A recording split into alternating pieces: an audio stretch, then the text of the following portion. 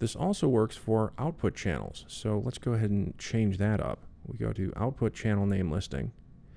The left output and the right output are named exactly that. But if we change it to, say, for example, stereo right output,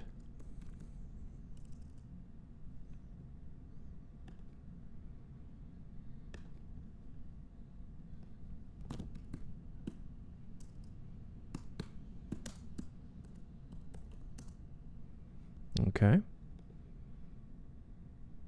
Actually, let's make that a lot more descriptive by saying stereo right output. And then we go ahead with left.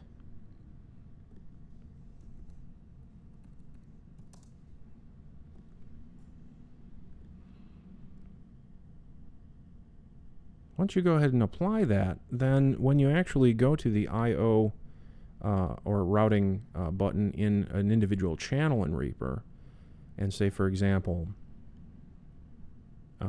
pull up any menu that refers to the outputs that are present on the system, you will see your new aliases reflected right there.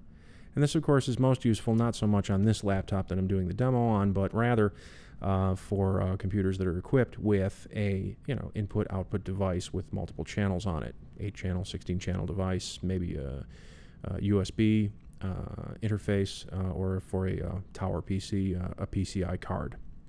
Well, that's Reaper channel aliasing, and I'm Rob for GearWire. Keep it on GearWire for more videos in the near future.